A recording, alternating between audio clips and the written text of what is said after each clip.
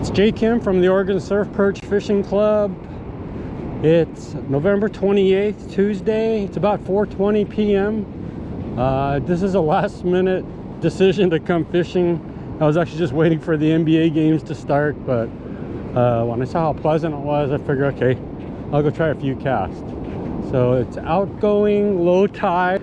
So high tide was around noon, I think, and it was around 8.5 feet.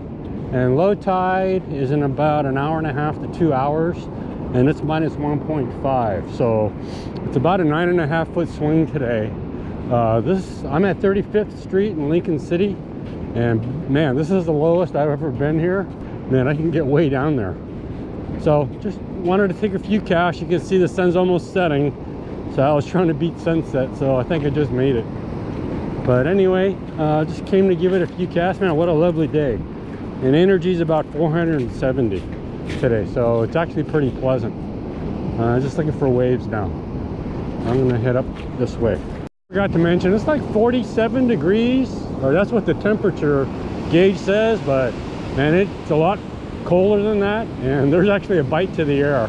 So I'm guessing it's in the low 40s actual temperature. I can feel rocks on the bottom. First cast for a prettier picture than this. It's awesome. It's really awesome. Bite. It's like my third cast. That's a good sign, but missed the hookup. The good thing about coming to a beach at really low tide is you can see the structure. So that's where we usually fish up there, and last time I was actually pinned up against the wall. So we'd be casting into this area, and I don't know if you can see it, but there's the shallow trough here, and I'm standing on a sandbar, and then the ocean floor slopes down. So this would be unreachable on typical days because we're way up there, but this trough is definitely hittable on certain days. So again, it just helps you understand the beach. And again, the beaches change a lot, so just because I see it now doesn't mean it's gonna stand up that way, especially with all the king tide movement coming in. But it just helps you understand what the beach looks like where you're casting into. But this is a pretty decent sized trough right here. So if you come to the coast soon, I would highly suggest you bring some good wind protection, because when that wind comes up, man, it just goes right through you, and it's pretty biting cold. So it just started coming up. Luckily it's to my back, so it's not that bad right now.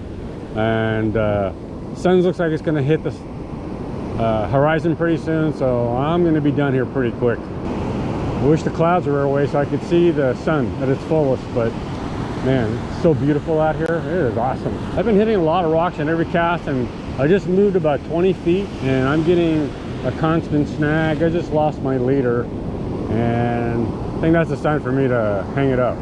So been here, I'm guessing, about 20 minutes, if even that. Got in about 5 casts, got a bite on one, and like I said, I just wanted to come out and get my feet wet, because it's going to be pretty gnarly here this coming week. There's swell energy has been all over the place, but it's going up to 20,000 over the weekend, I believe, is what I remember seeing. Okay, that's it for today. Don't know if I'm going to make it out tomorrow, but tomorrow's the last kind of calm day before the big swell energy hits. So I'm hoping to make it out tomorrow. Do a little bit more planning than I did today. Man, what an awesome way to end the night. And now I get to go watch NBA.